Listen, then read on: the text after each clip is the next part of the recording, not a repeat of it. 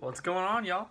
Welcome back to another Devo, right? So this I get today, and today we're in 1 Corinthians 15, and the verse is verse 3.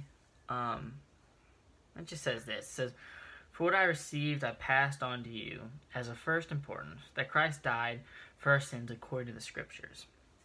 And with Easter coming up, that's going to be like a big theme that we hear about a ton, right? We're going to hear about Christ's death and resurrection, which is amazing, which we should celebrate not just once a year on Easter, but every day, right? And so there's two things Paul does. He received the word of Jesus, and then he passed it on.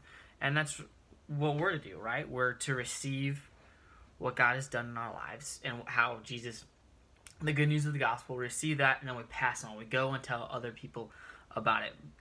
But a lot of times we get so focused on the verse that we're supposed to look at, we forget what's before it. And in just the verses before, verse 1 of chapter 15 says, "Now, brothers and sisters, I want to remind you of the gospel I preached to you, which you received and on which you have taken your stand. By this gospel you are saved, if you hold firmly to the word I preached to you, otherwise you have believed in vain."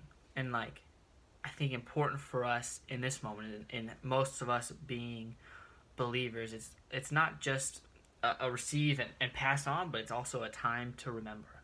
It's a time to remember the power of the gospel, remember the relationship we had with him, and how he has done crazy works in our lives.